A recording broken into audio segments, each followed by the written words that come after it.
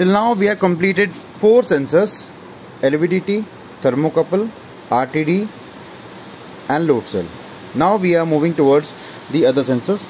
In right here what you see is this is an optical sensor, this is an inductive sensor. First I'll reduce the speed of the motor and show you. We have used a 12 volt DC motor. This hole is detected by the optical sensor and this nut is detected by the inductive sensor. You can see as the nut passes the inductive sensor, the light glows, which shows the indication of the presence of the nut. Now we are using a microcontroller to measure the RPM with respect to the pulses here. We have given 2 points. This Hall effect, this one is for the inductive sensor, and this other output, this one is for optical sensor.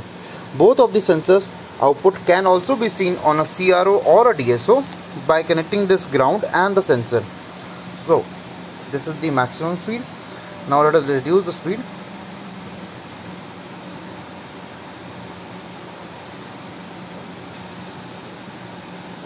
Similar data can be seen here on the inductive sensor part.